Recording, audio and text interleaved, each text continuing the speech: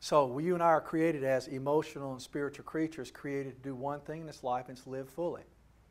Saint Irenaeus, I've said many times before, said that mankind fully alive is God glorified. So the yes that we're made to say, firstly, is yes to how we're made.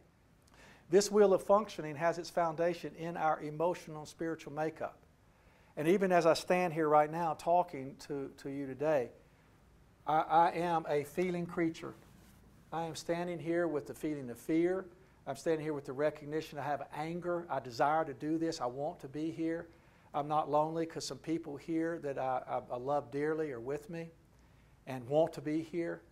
At the same time, my desire to do this, even though I may be judged for it, talked badly about, or even celebrated, is still worth the risk, because I believe this and I want others to know this and have this so they can have maybe what they're missing. Just the same way that I missed many things that I could have had or wished I'd had and didn't. And it was the grief that took me to the capacity to celebrate what we're talking about today. It's amazing. So I stand here as a feeling creature, spiritually connected, which I'll touch base on, definitely thinking. My physiology in some ways is possibly more active than those of you who are listening to me right now, because you're in a sort of what we think of as a more passive position.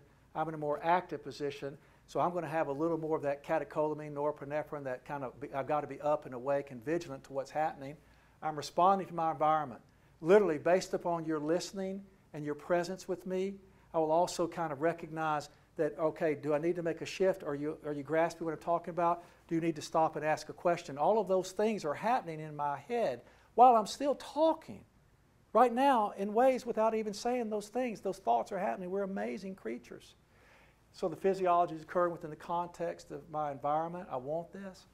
And I'm also taking action based upon the response to this desire of my heart.